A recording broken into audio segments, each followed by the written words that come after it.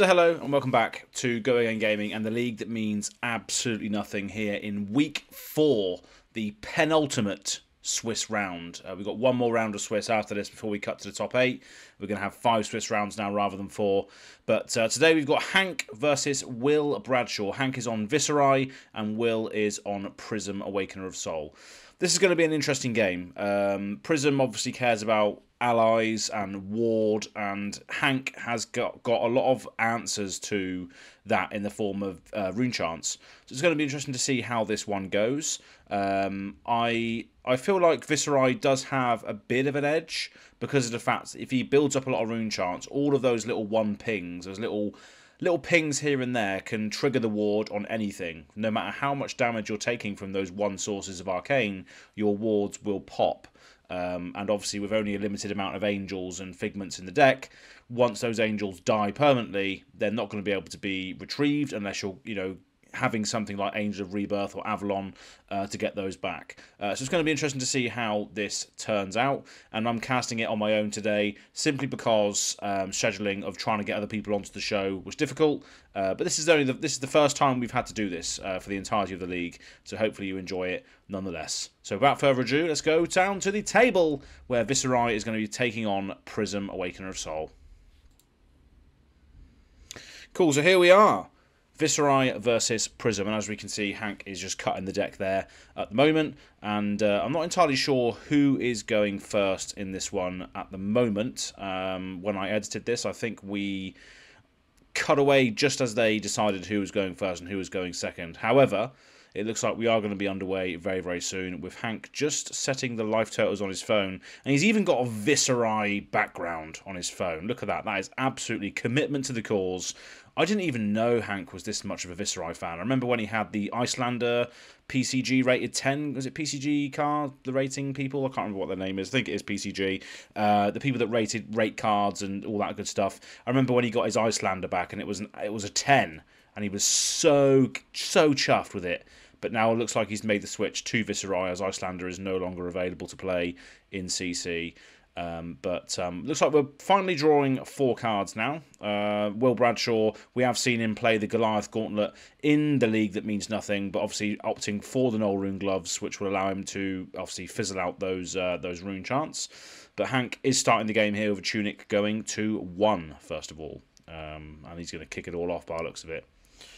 On Hank's screen as well, you can see that he set them both to 40 life, but as you can see on the overlay here, it is correct with Hank at 40 and Will at 32 instead. Yeah, it looks like Hank's going to kick us off here with a Runeblood Incantation. We've seen a lot of this card on Hank's feature games. Just a card that allows you to regenerate a rune chant every single turn for the next 3 turns. Pretty cool, pretty good for sort of consistent rune chant generation. And yeah, should be all the dogs going. There's a dog's going off on one here. Yeah, nice little Runeblood Incantation to start it off. And the dog really agrees with this Reaping Blade that's coming in now for 3. So Reaping Blade just being a 1 for 3. Obviously, in old Viserai decks, it used to be a Rosetta, but no longer. That's just going to be blocked out by a Herald of Protection Red. Will's gladly showing us that card there. And Hank pitching away quite a red-heavy hand. And at the end of Hank's turn, Will is going to establish a Genesis by the looks of it. This is pretty nasty as a turn 0. And obviously, Will Bradshaw will draw up at the end of Hank's turn here. So to establish a Genesis on turn 0 is pretty backbreaking, and this is going to set up an absolute engine for Prism Awakener of Soul. Because every turn you can put a card from your hand into your Hero Soul, and if it's an Illusionist card, you get a Spectral Shield, and if it's a light card, you draw a card. So ideally, you just want to be putting Heralds in there with Genesis. You can also trigger Prism as well, I believe, if you put things into your Soul with Prism. So yeah, Genesis is a great card to start for Will here on turn 0. But yeah, looks like it's going to be Will on the play now, and it looks like he is triggering the Genesis and putting in I believe that's a attack reaction. Angelic Wrath, that's the one he's putting in there. Angelic Wrath he's putting into his Soul, which I believe is just a light card. Or is it a light illusionist? Or is it a light card? I don't know. I haven't flashed up the image here post-production. So he is going to get a Spectral Shield. And he is going to draw, so it is a Light Illusionist card. So he's going to get both things there. He's going to get a Spectral Shield and a draw, which is great for just filtering the hand, charging the soul. Well, not physically charging the soul mechanically, but just putting things in the soul ready for when the angels come out. Because every time you attack with an angel, I think you have to banish your card from soul, so it's nice to load it up early. And then he's just going to establish a Pierce Reality on field, which is one of those auras which will just accrue a lot of value over time if it's not dealt with the first illusionist attack getting +2 each turn while that's out on field. So that's pretty good. But yeah, Will's passed over to Hank. He's just going to tick down his Runeblood Incantation, get a Rune Chant from that. So he's on Run Rune Chant now. And obviously his Tunic's gone up as well. But yeah, Runeblood Incantation, one of Hank's favourites. Nice little aura that just generates Rune Chants over time. And just gives you that, it gives you that guaranteed Rune Chant, just in case anything else in your hand cares about Rune Chants. Like those D-Reacts, like the Reduced to Rune Chants. Sometimes care about those. And there's a lot of other things as well that I can't remember off the top of my head that care about Rune Chants. Of course, in a Viserai deck. But Hank on the play here, and holy hell, I think my dog has just farted. That's absolutely outrageous. Pure smelly. But anyway, yeah, we're on Hank's turn at the moment. Should be interesting to see what he does here. Because 2 Spectras have already been established. He's got Genesis to deal with and Pierce Reality. I imagine that Viserai can hold his own with regards to poppers. He's got quite a lot of poppers in his deck, like Ninth Blades and Amplify the Arc Knights, and things that we've seen already Hank play on this league in other games.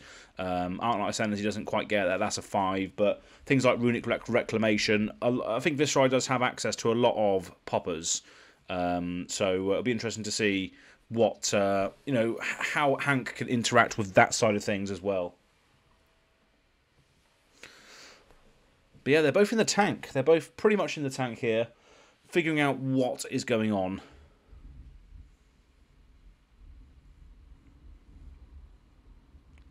Hank is gesturing towards his grass. Maybe he wants to sort of... That will cost quite a lot though, right? It will cost 3 to do that. And it looks like he is doing that. He is using his grasp to create another rune chant. That's going to cost him 3 resources, a yellow and a red, to do that. So yeah. Looks like Hank doesn't really have too much to do, but wow, okay. So Will is going to establish a Arclight Sentinel at instant speed as well. So the next attack has to be directed at Arclight Sentinel, which is pretty annoying. It's interesting to see why Will's played it now instead of later. But the other great thing about and he's going to pitch and amplify the Arc Knight into the Reaping Blade. So the Reaping Blade is just going to go straight at the Arclight Sentinel. But before it does, it's going to fire 2 Rune Chants off as well, I believe. Yeah, so the Rune Chants are going to fire off as well. This is the great thing about, I think, the new rules with regards to Spectra, is that obviously you declare an attack. The things that will trigger, like Rune Chants and that, pop off, but then the attack just doesn't resolve. So yeah, it looks like Will has taken that damage. Obviously one of the shields has eaten up one of the Rune Chants, and obviously he's just taken one to the face. So Hank being the first one to draw blood here, and as we can see, he's adjusting the life totals to 31 rather than 40 or 39 it would be. Yeah, so it's over to Will now by the looks of it, and he's not going to have too many cards to play with. 2-card hand here, I believe, with the Arclight Sentinel obviously eating up a little bit of that. But interesting to see why he played that so early and not holding on to it. But yeah, it's a horrible card nonetheless. But obviously we're going to trigger Genesis here. We're going to be putting a Figment into Soul, which means we get both of the triggers on Genesis to create a Spectral Shield and draw a card, which is pretty good. And the great thing about Genesis as well is it filters for you as well. It filters a lot of things, and Will's just deciding to come in with a yellow War Tune Herald for 8 because of the Pierce Reality, which is also giving it +2 as the first Illusionist attack. So pretty good, pretty strong, coming in for 8. Although Hank does pop it with a 9th Blade of the Blood Oath, so that has been phantasmed away. So yeah, this is the thing. I think Hank does have the ability to interact on that side of the thing, at that side of the game here, with a lot of poppers to prevent the massively huge wide turns that Prism can have access to, even in these sorts of builds. It is pretty crucial, and obviously taking away the value that you get from Phantasm, because obviously they're massively above rate attacks. But Hank's starting off his turn with a Runeblood incantation to go up to 1 Runechant straight away, after firing those other Runechants last turn. But yeah, just a mainstay of Hank's decks, the Runeblood incantations, constantly chanting away and getting those Runechants in to supplement his turns here. Yeah, Hank's a big Viserai fan. Full art Viserai Marvel there, and obviously in his little profile picture in the top left corner, he's extremely excited to be holding both a Viserai playmat and the Marvel, as he represents the Runeblade, the original Runeblade in this league, that means absolutely nothing whatsoever. But yeah, both players really in the tank, deciding how they're going to tackle this matchup. And I think it is going to be one of those matchups that will take a lot of time. You will need to make sure that you don't make any errors, because it can go down to the wire here. Yeah, it's going to be interesting to see how this one plays out, with Hank drawing the first blood earlier with the Runechant that came through. But the fact that Will has a Genesis on board and another Spectra, I think Will's ahead, even though the life, it's not even that different really, because he's only lost 1. But a big turn here, potentially from Hank. So starting off with Mordred Tide, and then he plays a Become the Arknight, which triggers Viserai to get 2 Runechants off of 1 activation, 1 trigger off of Viserai. And he's discarding a Vexing Malice to the Become the Arknight, which means he can go and get another non-attack action card, because he's discarded an attack action. So he can go and get a non-attack action. Now, when we normally see Hank close off chains with non-attacks, normally it's things like Blessings of the Occult, Runeblood Barrier, stuff that will just allow him to get a lot more Runechants out ASAP, or maybe even like a Read the Runes. When he's closing his turns off with a non-attack action, it's going to be one of these big Runechant generators, just to give him that buffer for next turn, and then obviously allow him to play things like, you know, the reduced Runechants for free. Although he can do that anyway right now with the free Runechants established on board. But yeah, I think that's what's going to come out here. Blessing of the Occult seems to be a good one. I think, does that crack at the start of your turn or at the end of your turn? No, I can't remember. But he is getting a Read the Runes, so that's going to come into his hand, I believe, and he can just play that now if he wants to go up to quite a lot of Runechants because of the Viserai and Mordred Tide behind it. So that's another thing that's going to sort of explode his Runechants a bit further. So he should get 5 Runechants off of this. No. He'll get 4 off of Read the Runes because of Mordred. Then he'll get 2 off of Viserai. So he should get 6. We should go up to 9 Runechants here after this resolves. So that's pretty good value. I think if the maths are correct, he should go up to 9 Runechants after this. So let's see if this is done correctly. Or, you know, correctly on my side of things. Should be 9, right? Yeah, it looks like he's pointing at Viserai, getting 2 Runechants from that as well, so should be up to 9. So yeah, pretty good stuff. And the great thing about Viserai in this matchup is that obviously a lot of Will's things has ward. Like the important stuff in Will's deck, the Angels get him a lot of value and all of that sort of stuff. They all have ward, so if 1 damage sneaks through, he has to destroy the whole thing. So yeah, that the Runechants could play a pivotal role in this matchup. But it's over to Will's turn now. He's going to trigger the Genesis, putting in a Herald of Ravages, I believe. So that's going to trigger both aspects of Genesis to create another Spectral Shield and draw a card. Yeah, just this engine is really popping off for Will, just allowing him to find and create a lot of board state, a lot of advantage, and filtering his cards for what he might want to see. I'm not sure what Will wants to try and do against Hank, but I think one of the main things is Hank's going to have a lot of poppers, and he can just continuously build up the Runechants. So maybe trying to get something. I think there's an Angel that gives your opponents, or a Figment at least, that gives your opponents things -1 permanently. That could be something good to do, perhaps, but Will is in the tank here, thinking about how he wants to approach this scenario with the Runechants building up on the other side of the field now as well. Yeah, that's going to be a big issue, I think, later on down the line, especially when you want to try and, when he wants to try and establish the Angels that will accrue a lot of value for him. The ward can be a big downside to that if you're getting pinged for a lot of one arcane. So it'll be interesting to see how he tackles that. But yeah, Will still deciding what he wants to do. It looks like we're going to see. Oh no, another Genesis.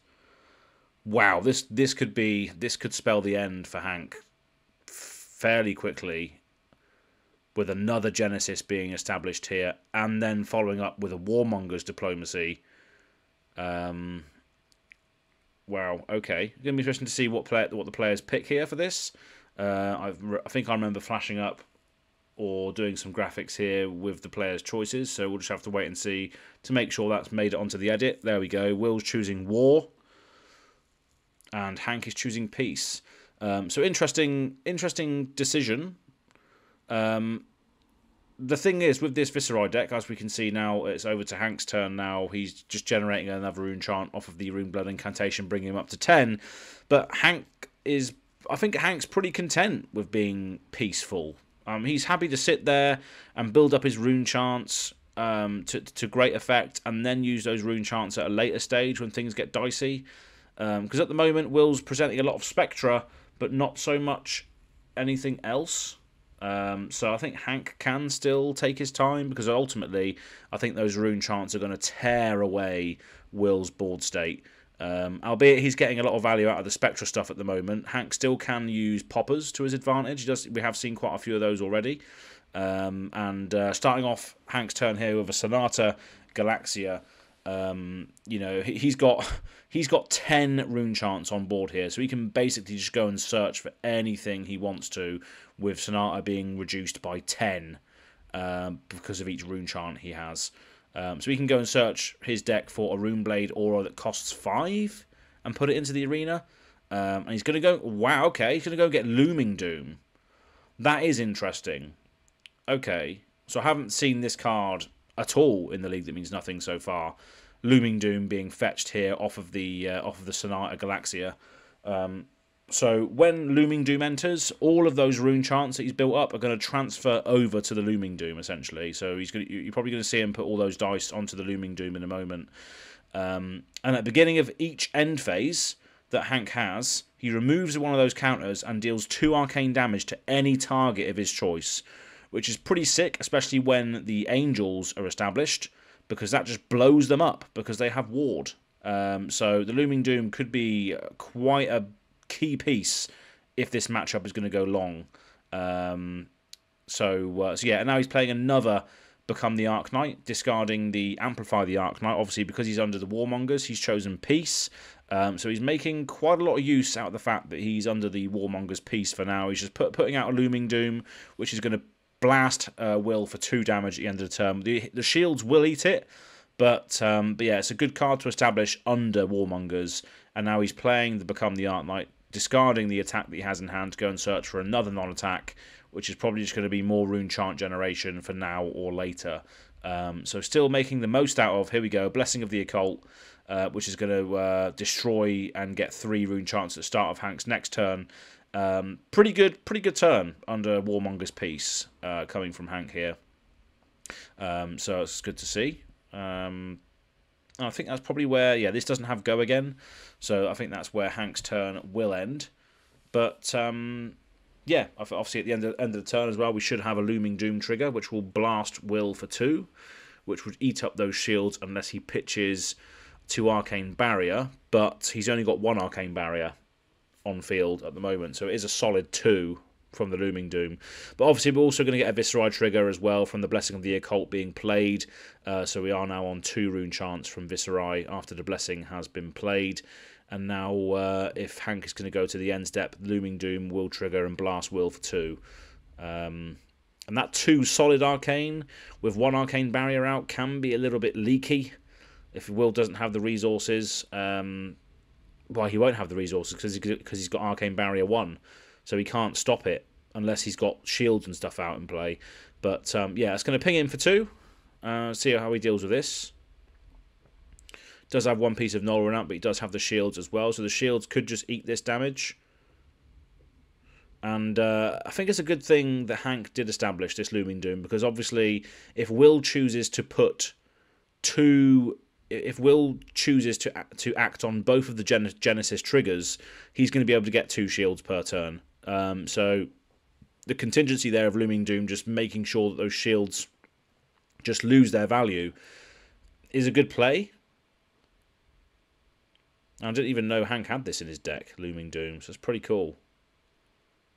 But it's an alternate way to play the game, isn't it? If you're playing like this control sort of build-up Runechants deck, if you're going a long time and you need a grindy match, Looming Doom could be the way to, you know, double the value out of your Runechants that you're getting, making them 2 damage rather than 1. And it makes it more awkward with the Arcane Barrier as well, because if they've only got 1 Arcane Barrier established, you know, it's doing 2 damage each time rather than 1, so they can't even stop it. But yeah, I think he's triggering both Genesis triggers here, putting cards into his soul, drawing cards and creating shields. So he's back up to 2 shields now, drawing 2 cards, filtering his hand away. So there is a huge engine on board for Will right now, and that's going to be hard for Hank to deal with, because he has to attack Spectra, which means his turn ends, without things like Lead the Charge or Time Snap Potion to just have raw action points. It's hard to really deal with those things. But the thing that Hank does have going for him is the Runechants as well. So when he attacks, the Runechants will still pop. So it's still that for Will to deal with as well, which counteracts his ward. So that is a thing that's going for Hank in this matchup. But coming in with a War Tune Herald now for 9 because of the Pierce Reality. So that's quite a large attack. But again, it does have Phantasm, so Hank, if his hand composition is being nice to him, he might be able to just pop this as well, which would be great, because he's coming in for 9 damage for 1 resource, which is pretty strong. But I think Hank would have popped it straight away if he did have a popper, so I'm not sure if he's going to have that popper. By the looks of it, he's trying to calculate this as an actual block instead of just popping it. Otherwise, he probably would have popped it by now. But yeah, still coming in for 9. If it hits, it goes into the soul as well. Just a very above rate card, of course, because obviously it's a Illusionist Phantasm attack, a 1 for 7. It's just pretty decent. But obviously with the Pierce Reality behind it as well, coming in for 9 is just outrageous value. 1 for 9. Hank is having to deal with that right now with the fact of not having a popper in hand. That's a lot of damage coming through. But obviously, we haven't seen Will hit with a Herald yet, which is pivotal to his game plan for establishing Angels on board.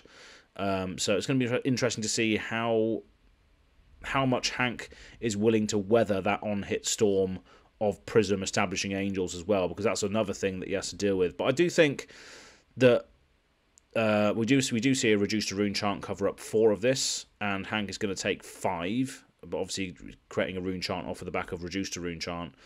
So he is going to take 5, and we are going to see the first Prism triggered ability here from Awakener of Soul. So you're going to go and get a Figment and put it into the arena. And this is where the board sort of establishment does start happening for the Prism player.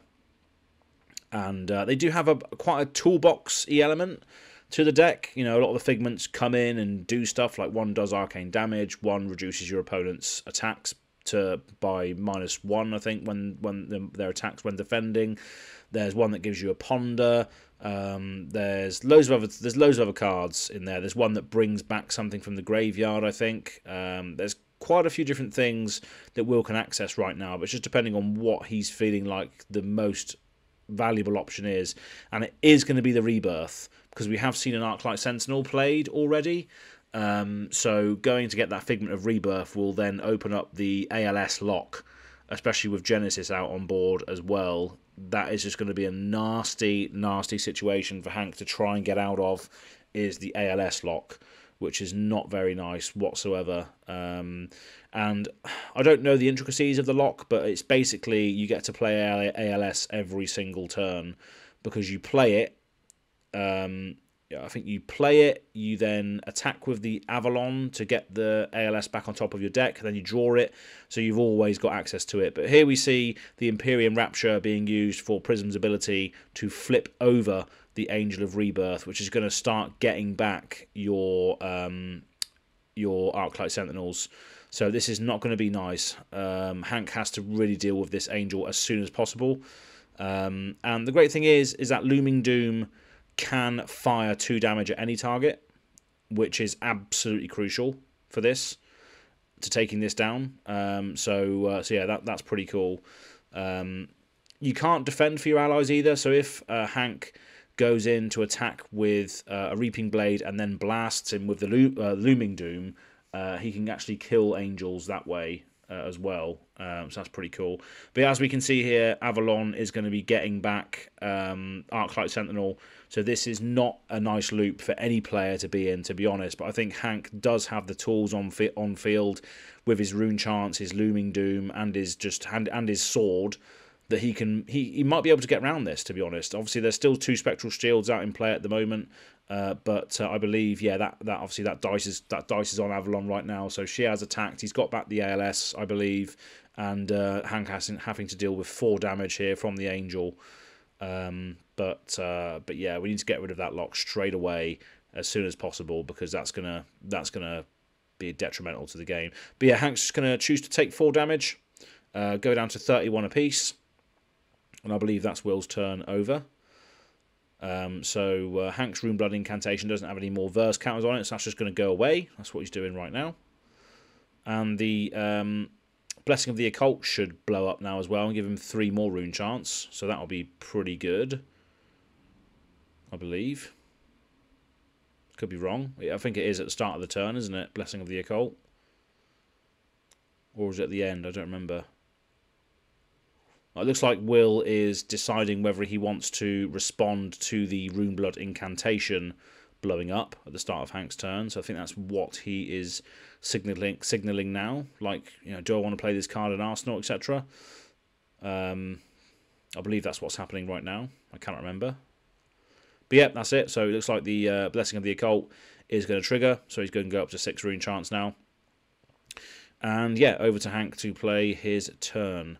But I'm pretty sure he is thinking, I need to get rid of this Avalon, because Avalon is the thing that when it attacks, you can banish a card from your soul, and if you do, you put a yellow card from your graveyard on top of your deck, which is going to be the ALS. So that loop is just absolutely disgusting. So you need to get rid of Avalon ASAP, otherwise you're just none of your attacks will matter whatsoever. So yeah, it's not a nice spot to be in, especially with the absolute engine that Will has already established with the 2 Genesis on board and the Pierce Reality, which obviously helps the Herald's hit as well with the +2. So yeah, it's going to be a tough uphill battle for Hank here. But luckily, the Looming Doom is still on board with 9 counters on it, so that's going to be popping two things every turn. Well, 2 damage every turn, shall I say. But Hank is using his Tunic resource here to play another Blessing of the Occult. But this doesn't have Go Again. Alright, so he's not going to play anything after that. Now, as we can see, Hank does miss a Looming Doom trigger, but it is remembered soon. I can't remember when it is remembered, but yeah, it looks like we are going to see a reminder on here that Looming Doom should have shot Will for 2 damage. But before we do that, of course, that might be established later. He is going to be genesising once to get a Spectral Shield and a card draw. And he's going to be genesising again to get another Spectral Shield and a card draw. So this is pretty disgusting, what Will is being able to do right now. This is one hell of an engine. Absolutely outrageous.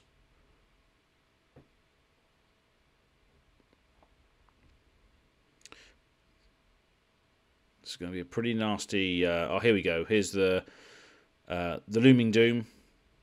So Will's just basically taking off 2 of the shields, because that would have happened. I mean, Hank could choose to fire 2 damage at the Avalon, but he decided to just play the Blessing of the Occult, or maybe he forgot that you could do that, but I'm not entirely sure. But obviously the Looming Doom has resolved now, and Will is just going to have a big crackback. He's going to establish another Arclight Sentinel. Okay, alright. So again, Hank is going to have to attack into the Arclight Sentinel no matter what. So it's going to be interesting to see how he plays around that.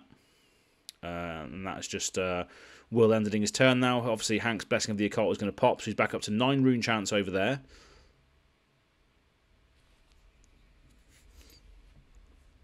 And he's going to play a Vexing Malice. Okay. Alright. So that's going to go into the Arclight Sentinel. Interesting. And then he's also going to fire 9 Runechants as well. So this is the thing, right? Will may have Arclight Sentinel established, but we've got 3 instances of damage coming in here. We've got the physical attack itself, which is being cancelled out by Arclight Sentinel. Actually, no, I think all of that text is being blanked, right? So Vexing Malice and the arcane damage that it deals is being blanked because of Spectra. But then we still have 9 Runechants coming in off of the back of that declared attack, I believe. Yeah, because it's on attack rather than on resolution of attack. So the Runechants would go first. And then obviously the Vexing Malice would then just Spectra away the Arclight Sentinel afterwards, I believe. So Will still has to deal with 9 instances of 1 arcane here, which can clear the shields. It can also clear the Avalon as well, which is the saving grace that Hank has in this matchup against things with Ward. And as you can see here, Will is absolutely respecting that. He is pitching away everything to make sure that no Runechants go through. It looks like 2 shields are going to pop as a result of the Looming Doom. So that's that. But still, Will having to respect all of those Runechants there in that turn means he's not going to be able to do anything on his next turn, because he's pitched away his whole hand to stop all the Runechants. But that is the power that Viserai does have over certain turn cycles against Prism, because you can just throw a load of stuff, whether it's Spectra or not, at Prism, and they have to deal with all of the instances of 1 arcane, which is the issue. So yeah, pretty good stuff. And this leaves Hank with a window to actually try and kill the Angel here, because you can throw the Reaping Blade to deal 3 damage, and then you can use the Looming Doom to do 2 damage to the Angel. So Hank can actually kill Avalon this turn, which is pretty sick, because although the Reaping Blade doesn't have Go Again, the Looming Doom is just at the end phase trigger. It deals 2 damage, so you're effectively getting 2 attacks in, only with 1 action point, basically, against the Angel. So that's 1 saving grace. Hank can look to clear Avalon this turn if needed. And he's pitching a Slogism, interesting, to be able to attack into, I believe this is the Angel. I think this is what he's doing now. Because I think he realises that that's what he needs to do. And I flashed up Avalon here on my editing that I did a while ago, so I believe that's what's happening. Here we go, 3 damage on the Angel, and then Looming Doom is going to blast Avalon for another 2 damage, and that's going to kill it. That is going to kill it, because it can do 2 damage to any target. So that is pretty good. Yep, there we go. We see Avalon getting the hell out of there as well. So that's pretty pivotal, because that was the thing that was enabling the Arclight Sentinel lock, which is not a place that you want to be in. So Looming Doom doing some very, very good work here on Hank's side of the field, just clearing Angels, clearing shields, sort of culling the inherent engine that Will has access to with the double Genesis on board here. And that's exactly what he's doing now. He's choosing to resolve 1 Genesis. Will he resolve the second? Depends what your hand composition is like as well, right? Because you don't have to use it. You don't have to do it. It just says at the start of the turn you may put a card from your hand, but it looks like he is doing that right now. He's getting another Spectral Shield and drawing another card, just filtering his hand and just making sure that he can really make the most out of this double Genesis engine. Pretty spicy stuff. Yeah, Prism is very, very relevant. And it looks like he's just going to be coming out with, wow, okay, an Invoke Soraya. Transform target Spectral Shield you control into Soraya. I have never seen this resolve before. Interesting. Yeah, this was from Dynasty. This is an interesting design because obviously this is Soraya Archangel of Knowledge, which transformed from a Spectral Shield, which is very unique. So it looks like Will's actually leaning over on the camera to understand what this does, because I'm not sure if he's ever played it before. Well, he probably has played it before, but it's not something you see often. But yeah, as a once per turn action, you can pay 2 and attack, and whenever Soraya attacks, you may banish a light card from your hero soul, and if you do, it deals 1 arcane damage to any target. And it says whenever Soraya deals damage, you gain that much life. So yeah, he's going to be pinging for 1 and then coming in for 4. So potential. Hank's just taken that 1 arcane by the looks of it, so Will's gone up by 1. But yeah, so I think Hank hasn't adjusted the life totals here, but Will should be back up to 32 with Hank on 30. And now he's got 4 damage to contend with, which he is going to cover up with a reduced to Runechants. So that's fair enough. He's not letting Will gain another 4 life here, luckily, and he's going to create a Runechant off of the back of that. But he does have to pay for that reduced to Runechant because he doesn't have any other Runechants established at the moment. And wow, okay. Will is following up with a Herald of Erudition for 7 because of Pierce Reality. And luckily, Hank does have a popper with Runic Reclamation, with that being a 7 attack there. So as we mentioned earlier, Hank does have a lot of poppers, and at the right times as well. So that's pretty good. So I'd love to see that. Just cancelling out a lot of the value there from the big Phantasm attacks, with the Phantasm actually being a relevant downside in this matchup. And here we go. Hank is coming in with a Reaping Blade. That is for 1 and 3 because of the rune chant that he established off of the D-React last turn. So yeah, that's 1 damage that's going to be soaked up by the Spectral Shield, and the Reaping Blade is being put on Soraya, and then the Looming Doom is finishing it off yet again. So that little combo there, the Reaping Blade plus the Looming Doom, is clearing angels fast. So Will has to really respect the fact that, you know, if he's got a window, Hank is going to take out those angels, because you've only got 1 figment of each type because they're legendary, right? So you're not going to be able to cycle those things back into your deck unless you are running things like Remembrance or what have you. But I don't think that is the case with Will's deck. But regardless, he is going to activate Genesis just the once this turn, I believe, and then come in with a War Tune Herald for 9 because of the Pierce Reality. So again, another big valuable attack here from Will, sending in 9 damage off of the War Tune Herald with 1 resource. So that's pretty big. Pierce Reality really puts in some work. It really does. But it's not. It's just one of those cards that you don't really want to have to clear if you've got more room. You just want to do your deck stuff, right? You don't want to waste it clearing Spectras. So I think Hank is doing the right thing at the moment, relying on his poppers to deal with the fact of the buffed Phantasms rather than actually having to waste cards on Spectra. But luckily, Hank does have a weapon. So, you know, as long as he can just hang in there and keep swinging his Reaping Blade, targeting the Pivotal Angels, and then popping the Spectra with his blade every now and again, this could be one that Hank can wangle his way through. Yeah, very, very patient play, very calculated play, and, you know, as happy as go lucky as Hank is, he knows what he's doing, I think, on this deck. Yeah, we have seen a few victories for Hank. I think maybe just the 1 victory in the league that means nothing so far, similar to my record actually, but there we go. I'm not going to talk any more about that. But the Balance of Justice being used to block here for 2, and a Arclight Ascendancy for 3, so that's 5 being blocked. at the moment. So he's going to take 5. Oh, okay, and then a sink below. So that is covering 9. Pretty good. Pretty good stuff. Not much you can really do about that, by the looks of it. Alright, cool. So that is done, I believe. So that's fully blocked. Don't know why he was signalling 2. But there we go. So yeah, it's fully blocked. And then obviously Will established a passing mirage after the Herald, which did have go again because he pitched a yellow from Luminaris.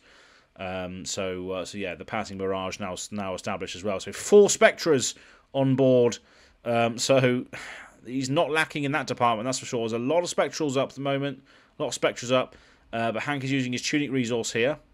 And he's following that up with a Mordred Tide into a Vexing Malice, which is going to trigger Viserai. So he's going to be able to get 2 Runechants off the back of that. And then Vexing Malice is just going to come in at the Passing Mirage, which I believe is why I'm floating this Passing Mirage up underneath Will's picture. Because, yeah, why not just use a blue attack on a Spectra, get it out of the way.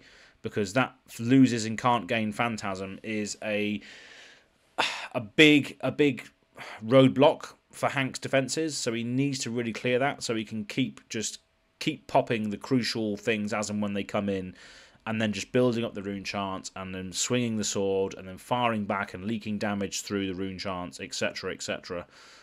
So yeah, I believe that is what Hank is targeting right now, is the Passing Mirage, which would be the best thing to do, and that's exactly what he's doing. He's getting rid of the Phantasmafire, which de-phantasmifies things, basically. That's what I was trying to get at. Yeah, good stuff by Hank. And obviously the Looming Doom will also trigger now as well, which will blast Will for 2, which will clear his Spectral Shield and leak 1, unless he chooses to Null Rune.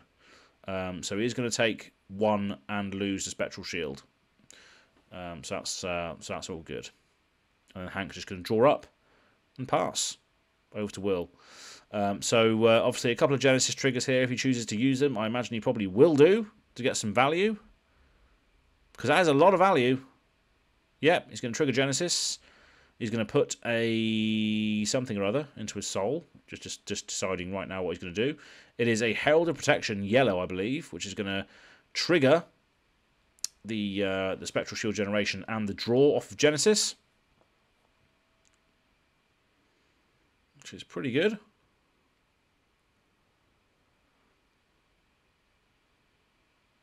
And she's going to come out, he's going to come out with a Herald of Triumph. So obviously you won't be able to pop this, because obviously when this attacks, attack action cards have -1 while defending this. But he finds a 7 attack, which still has Phantasm, which still destroys Phantasm, even with the -1. But Will does have a Celestial Reprimand in hand to give it -2. Wow, okay, so it goes down to 4. Obviously, it goes -1 from Triumph, and then -2 from Reprimand. So the Runic Reclamation is no longer a popper, and it's going to leak some damage here. It's going to leak 5 damage, I think. Yeah, it's going to leak 5 damage from that. That's Will has had a few crucial Celestial Reprimands in this league, and he's going to, because of that Herald hitting, he's going to activate Prism. So he's going to go and get a Figment and put it into the arena. So that's pretty good. He's going to get a Herald of Ravagers. So that's going to come in and deal 1 arcane damage to Hank, which he's not going to respect whatsoever. And obviously this one turns into Sekhem, which I believe will probably just transform it straight away. And the great thing is as well, now Hank can just fire his swords and his Looming Dooms and his Runechants at the Angels if he wants to, and just clear those off most of the time. But yeah, Will's going to use the Empyrean Rapture to activate Prism's ability for free, which will transform the Figment of Ravages into the Sekhem Archangel of Ravages. So that's pretty good. And then he's going to establish a Warmongers after that as well, with the exact same diplomacy being decided, with Hank going for the peace and Will going for the war. So Prism is the aggressor here. She's all war. The Rune Blades only want peace, it seems. They just want to sit there in their demonastery and just rune blood incantations all day long. That's all they want to do. So they're peaceful creatures, Heart, the Rune Blades. Just want to sit there and do their incantations in peace. And then just do a Looming Doom at the very end there. So 2 damage. So 2 damage coming in at Will here. So he's losing one of his shields and 1 life, going down to 30, I believe.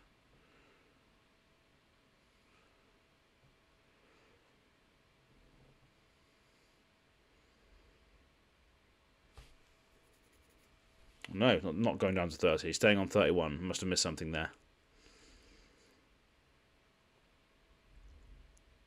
Did he AB it? No. I'm not sure what happened there. The maths isn't well, it's all staying the same, so I'm going to trust the players here and what they're doing. But yes, that's it really. And Will is just establishing what he wants to do with his war. Because I believe Hank just played the Rune Blood incantation and passed. So yeah, it's over to Will now, and he's under the war because of Warmongers.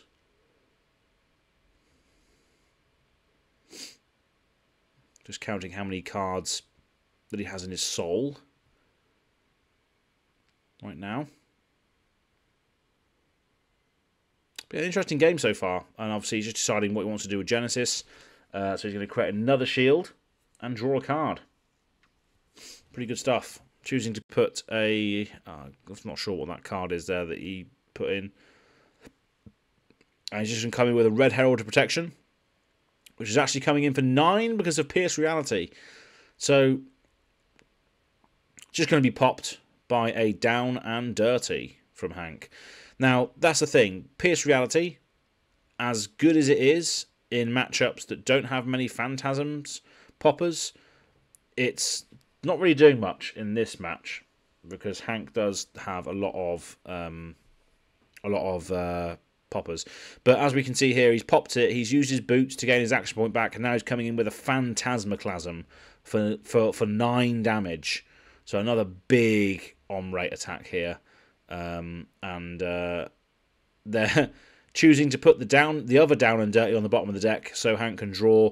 So yeah, so the Phantasmaclasm doing exactly what it needs to do, is finding that popper and putting it on the bottom of the deck and then allowing the other player to draw a card. So it looks like Hank has not drawn another popper off of the Down and Dirty that will put to the bottom of his deck.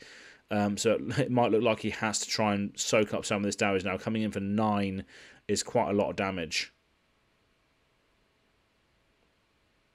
But yeah, don't really see Phantasmaclasm too much. Well, I haven't seen it personally quite a lot because obviously I don't watch or spectate or play much Prism at all. So I'm not sure whether that's a card that Prism uses often. But it looks like Hank is just going to block 6 here and take 3 from the raw damage of Phantasmaclasm. Doesn't do anything else apart from the look at the hero's hand. But yeah, Rune Blood Incantation is going to trigger at the start of Hank's turn to get another Rune Chant. And it'll be interesting to see what Hank does now in this situation. And that is just going to be swinging the Reaping Blade for 3 and 3. So 3 instances of 1 and then 1 instance of 3. Obviously, that's just coming straight at the face right now. Oh, no, sorry, no, it's coming at Genesis. So one of the Genesises is going to die. And then he's going to have to deal with 3 Rune Chants here. 3 instances of 1, which he can do. He can pitch away to save his life from the Rune Chants there. And I've got another reminder on here that Hank's missed another Looming Doom trigger, but it is spotted again very, very soon. And as we can see here, a Passing Mirage, another one is being established. Absolutely outrageous. Another Passing Mirage. That's another thing that Hank's going to have to deal with, because obviously that's one of the biggest things that's getting in the way of the potential defensive value that Hank has in his deck here with a lot of poppers. He needs to clear those Passing Mirages as soon as they come out, because they are one of the things that can really just that's one of the things that you fear, right? As a Prism, if you want to be doing multiple things on your turn, is big attacks that pop your things. So passing mirages are very, very crucial. But luckily, Hank does have enough room at the moment still to try and get that out of the way. So it's going to be interesting to see what Hank does target here. Obviously, the Genesis is still there. The Pierce Reality isn't really doing too much. It has leaked a little bit of damage here and there where he hasn't had the poppers. But I think in most hands, Hank is going to be able to throw a popper in front of something. So the passing Mirage is probably the thing that needs to go at this moment in time, especially with Hank's deck composition as to what we've seen so far.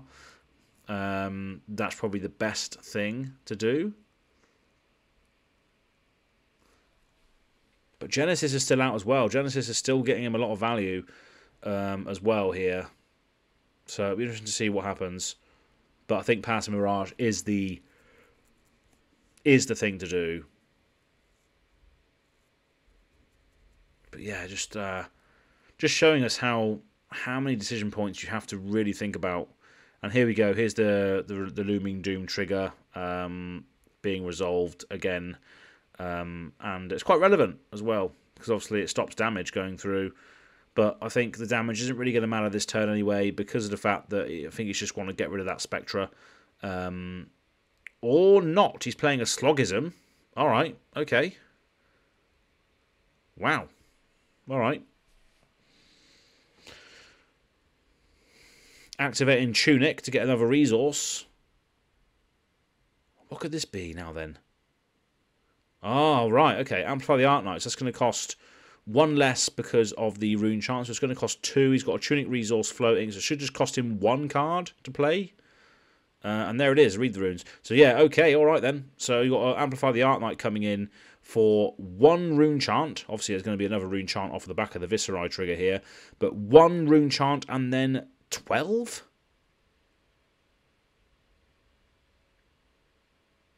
Is it 1 and 12? I think it might be. Slogism is +6, isn't it? And there's another reminder here saying Will is saying that he should be at 29. Correct us down below. So I'm not sure where that other 1 was missed, but Will is saying he should be at 29 or something. So I've just believed the players here in the post-production and said, yeah, okay, whatever, Will, you're at 29. Whatever you say, but I'm not sure what's going on there. But this is so Will's taken the 1 damage from the Runechant. And now he's having to deal with 12 physical from the Amplify the Arc Knight. So that is pretty big. It's a pretty big attack. Pretty big attack. 12 damage from a Slogism. Don't see Slogism much either. Old school card from Welcome to Wraith. Quite costly, but obviously pretty big. And what else is big? A Soul Shield. So blocking 6. So it looks like he's going to take 6, go down to 23. So a Soul Shield coming in quite handy there, where just basically cancelling out the Slogism with his own 6 value card. And obviously Looming Doom is going to trigger at the end of the turn here as well. So that should pop Will down to 21. Unless he decides to Arcane Barrier. But the Arcane Barrier is only going to count for 1, because obviously he's only got 1 instance of Arcane Barrier, whereas this coming in for 2. So yeah, going down to 21 here. So 21 apiece right now. Will hasn't established any more Angels on board yet. But he's going to trigger Genesis to get another Spectral and draw.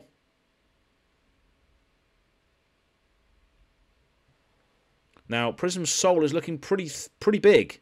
So I think Will might have to be careful with how many cards he's putting into Soul and what he wants to draw off of those things, as well as create the Spectral Shield. But every card that he puts in his Soul, he's not going to be able to get back. He's not going to be able to play it again. Now, there are certain things that obviously are fueled with cards from the Soul, of course. You do need some aspect of cards in there, of course, to do some big, valuable things. But you do lose a lot of cards as well to that process. So it's going to be interesting to see where that goes, if anything. But Herald of Protection Blue coming in for 7 here because of the Pierce Reality. So if there is no popper in hand, this is where you can start to get a lot of value from Pierce Reality, especially on these blues and yellows as they come back round. It is one of those things that the longer it stays around, the more value you're going to see as you get round your deck to the blues and yellows that you've pitched earlier.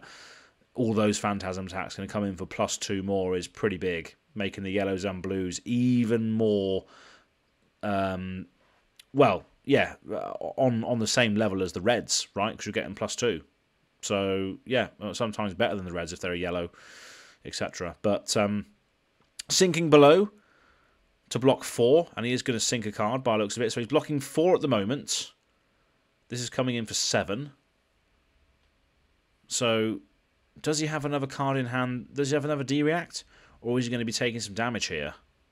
No, he does have another reduce. That's pretty good. So the reduce costs nothing because he had a rune chant established already. And that's going to create another rune chant off of the back of reduce. So he's going to have 2 rune chants going into next turn. And he has fully covered up that Herald of Protection blue, which was obviously getting the +2 from the Pierce Reality. But pretty good stuff. Both players have had some pretty key, crucial cards when they needed them. Yeah, this is making out for an interesting, grindy game here. And Hank's going to be establishing another Runeblood incantation. Pitching a Arcanite Shard. Alright. So he's going to create a rune chant off of the Arcanite Shard itself. So that's pretty cool. He's got 2 floating. Obviously the incantations do have go again. So he's just going to swing his blade in for 3 and 4.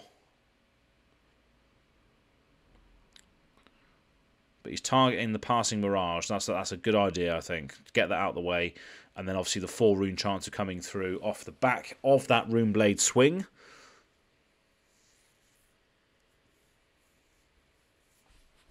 This is the thing as well about heroes that have weapons. Obviously, I play a ranger quite a lot, so it just feels bad to have to shoot your arrows into things that have Spectra, especially because you lose your turn. But Hank's pretty well set up to deal with not only Spectra with swinging a weapon, but the rune chants that come off the back of it really do pose an issue for Will's game plan, with a lot of the valuable stuff being around ward. So I think Hank really does stand a chance in this game, with now taking the life lead against Will, 21-18. And he's going to have a Looming Doom at the end of this turn as well, so another 2 damage is going to ping over to Will's way. But that Looming Doom is going to die at the end of the next turn now, so he's got no more verse counters on that. Is it verse counter or Doom counter? I think it's just called Doom counter, isn't it? Yeah, Doom counters, yeah. I should read the card, explains the card. But there we go, another 2 damage down, through to Will, now on 16 life, with Hank on 21. And it's now over to Will. With only 2 Spectras left on board here. He's going to trigger Genesis, putting in another Wartune Herald into Soul, which allows him to Spectral Shield and go get a draw a card. Another thing as well that Will has not been doing is been using Prism's ability when the Heralds go in from Genesis. I believe you can still search for a Figment when that happens, but he has not been doing that. Whether that's out of choice or whether just out of knowledge, I don't know. But I believe you can still search for Figments when Heralds go into Soul from Genesis, or is it just? No, I think it's only during an action phase, isn't it? I think you have to. I think the things have to go into your soul during the action phase, and the Genesis is not an action phase. That's probably where I'm going wrong there. So maybe that's the case. I think that is the case. So my bad. But yeah, Herald of Protection coming in for 9 here because of the Pierce Reality. Hank is blocking with Spellbound, which I think is only 1 block on the Blade Break. And then an Unmovable blocking for 8 because it's obviously played from Arsenal. Wow, okay. That was well positioned. Well positioned. And then he's just going to follow that up with a Herald of Ravages for 6. And that is being popped by a Runic Reclamation. Alright, wow. These defences of Hank are really holding up here. This is pretty remarkable. This is pretty remarkable. I had to take a step away from my seat there because I was like, wow, another popper, another Runic Reclamation. This is pretty sick to see. The defiance of Hank's Viserai here as he ticks up his Tunic to 1, ticks down his Runeblood Incantation to get another Rune Chant. So many Rune Chants coming out. Viserai's just sat here singing a song for us all. What a great game we have in our hands here. Really interesting matchup. Hank is in the tank, and he's just going to be swinging his Reaping Blade for 1 and 3. Probably trying to clear one of these Genesises. Yeah, that's exactly what he's doing. He's using the Reaping Blade to just get Genesis out the way, and the Runechant is going to pop off the last shield. There's not going to be much more shield generation from the Genesis now. So yeah, just Hank just using this time while he's got a little bit of a life lead to just clear off the board a little bit more. The Pierce Reality isn't really something he's really taking much notice of because he has so many poppers, so the +2 doesn't really matter in those moments. And here comes another one, another Herald for 7 Dominate. So this is where you need a popper because these cards are very good. And obviously he's pitched a Soul Shield as well, which is a yellow, which means this does have Go Again. So it's 7 Go Again Dominate. If it hits, draw 2 cards, Phantasm. So I'm hoping that Hank, I shouldn't really be hoping, but for the game's sake, this could be cool if Hank does have another popper here. And he does, with a 9th Blade of the Blood Oath coming in for 9. So even if Will has something like Celestial Reprimand or something that reduces the attack, 9th Blade is a big birthday cake of a card, but Will is using his Phantasmal Footsteps now to gain back that action point to maybe do something else after this. And that's exactly what he's doing. So it's going to be interesting to see what the follow-up is now. Or maybe he was just filtering cards out of his hand with the Phantasmal Footsteps. But yeah, over to Hank now, who is going to trigger, or should be triggering the Runeblood incantation, unless he's done that already. I must have missed that, perhaps. I'm not sure what's going on right now.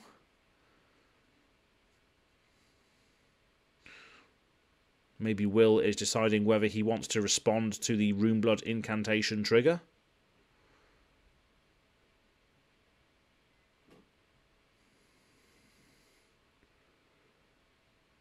I think that's what we're seeing right now. I think I might have just missed the Hank putting the dice on the Runeblood thing there. So I think it looks like Will is deciding whether he wants to play something at instant speed after the Runeblood incantation or before the Runeblood incantation resolves on the sort of start phase. The beginning of the action phase. Okay, cool. All right, so yeah, that's fine. So Hank's just going to play a Sonata Galaxia. So Hank can pretty much go get anything he wants with this card. It's reduced by 1 because of the Runechant.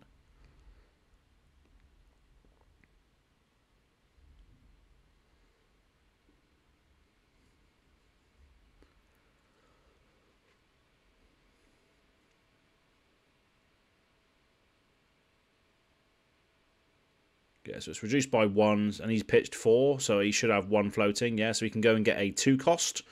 So we can go and get a 2-cost aura with the Sonata Galaxia. And I believe I think that's Blessing of the Occult he might look for.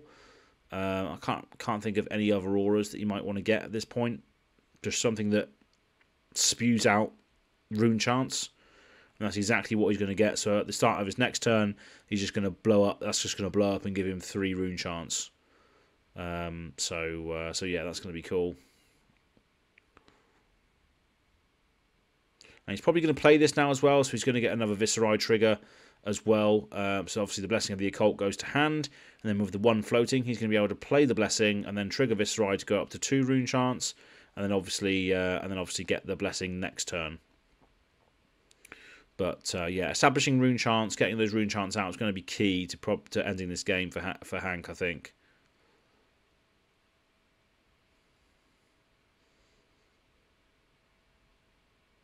Oh, no, sorry, the Sonata Galaxia just puts it into play, doesn't it? So, yeah, you don't get the Viserai trigger on that. But the Reaping Blade is coming in at Pierce Reality, so that is all the Spectras cleared. And the 1 damage coming through on the Arcane, I think, was just soaked up there by something, perhaps? Or was he taking it? I don't know. No, he's pitching for it. There we go. He's Null Rune Gloves. There we go, that's for the Runechant. And now he's going to play an Arclight Sentinel at the end of his turn, or the end of Hank's turn.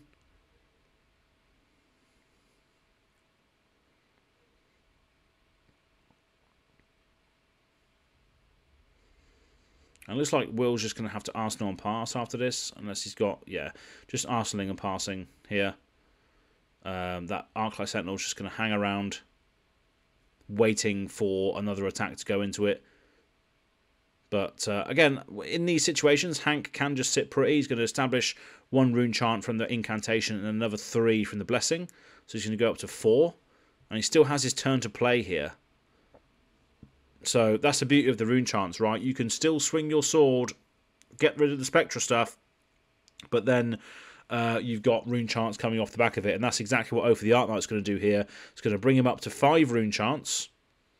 And it's going to buff up his Reaping Blade to a +4, to 4 damage on the attack. That's not really going to matter if he targets the Arclight, but still, it's the 5 rune chants off of the back of the attack which are going to matter to Will here in the end stages of the game.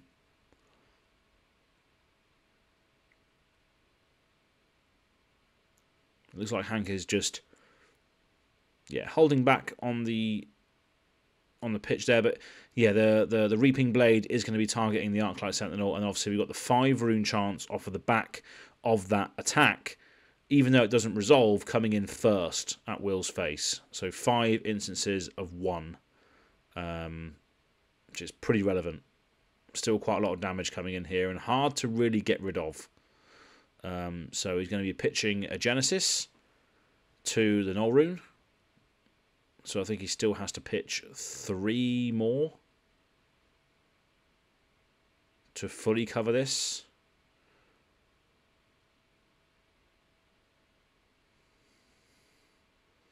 Looks like he's just deciding whether he should be pitching or not.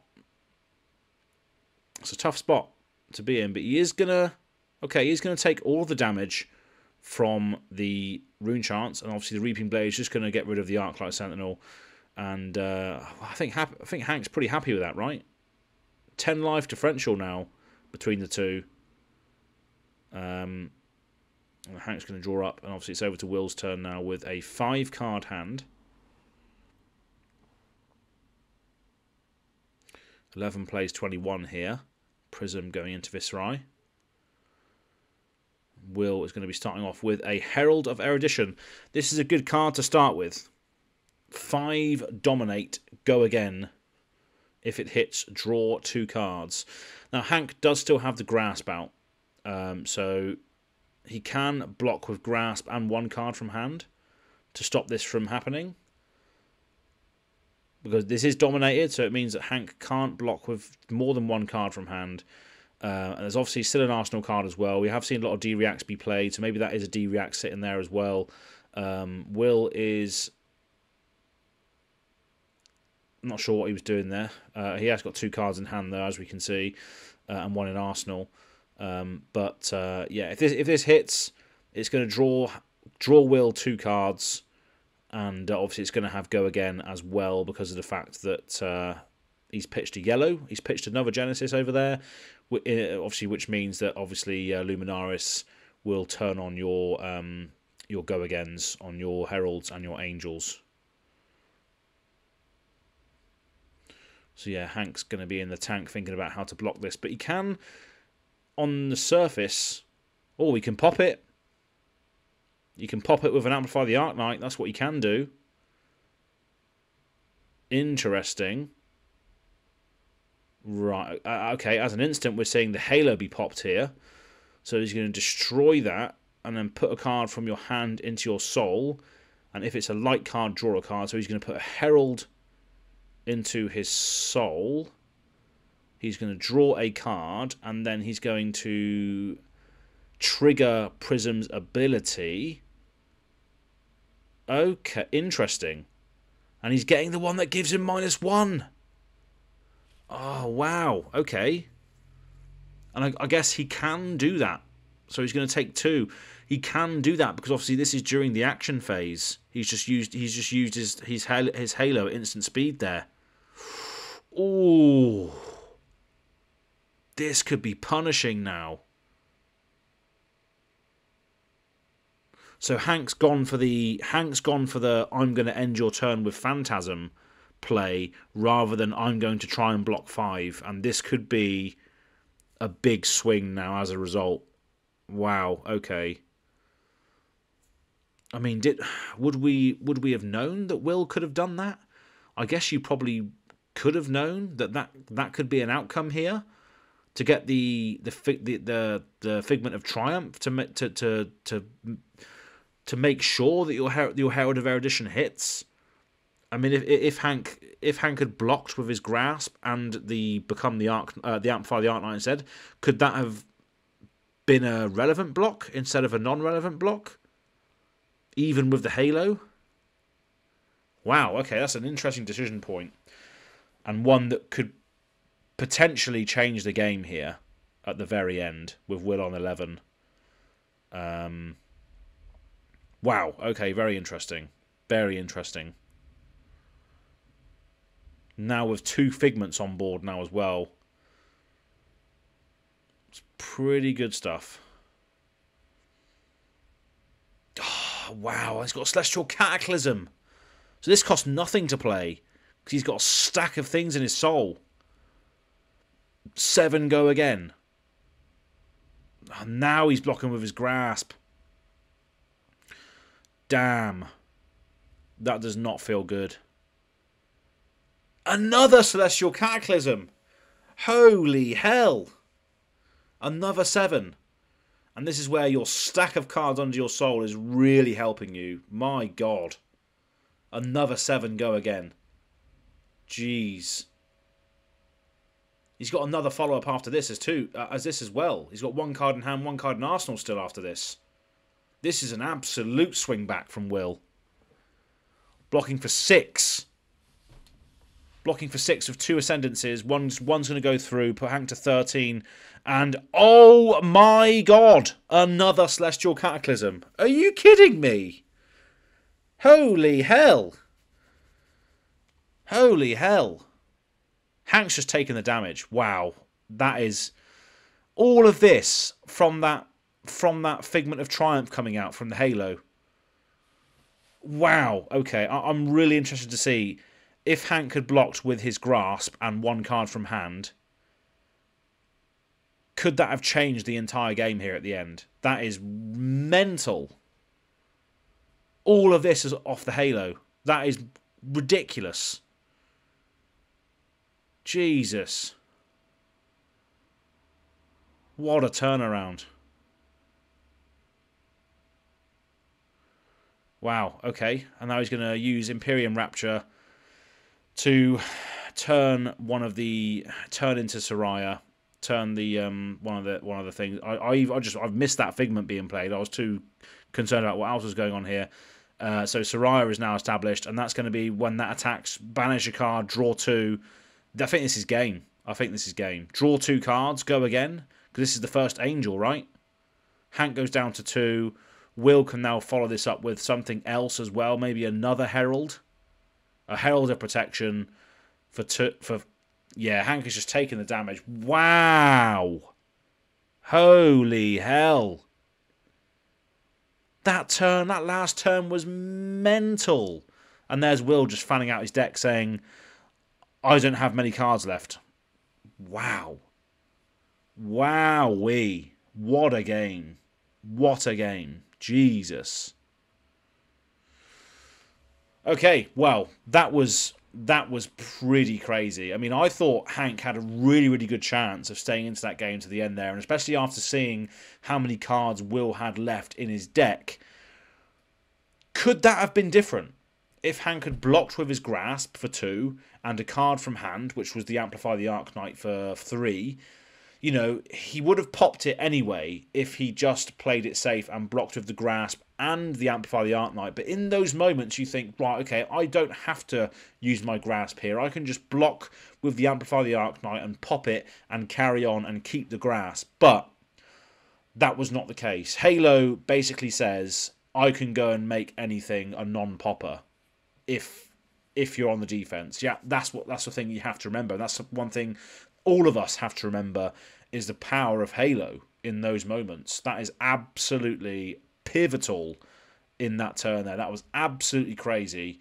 Well played by both players. Hank, I thought you did a fantastic job, and I actually thought you was gonna grind it out at the end there. You got a lot of value in that mid range battle. You got out of the ALS lock as well. Really massively played. Very, very patient on the deck. Very, very good. Will just had a tricky part at the end there to really do Hank over at the very end, which was masterful. And those 3 Celestial Cataclysms in a row, I mean, that is just madness. But wow, decent game, really, really decent game. And it's not really the sort of illusionist match that you'd expect, because although Hank was popping Spectres and losing his turns as a result, the Runechants were also flowing over the top to deal extra points of value, blowing up Angels. Looming Doom was targeting Angels as well at the same time. Really, really interesting matchup. Really, really good. And I cannot wait to get that feature matchup. So I hope you all enjoyed it as well. And yeah, we'll see us do it all over again very, very soon here on The League That Means Nothing. Cheers!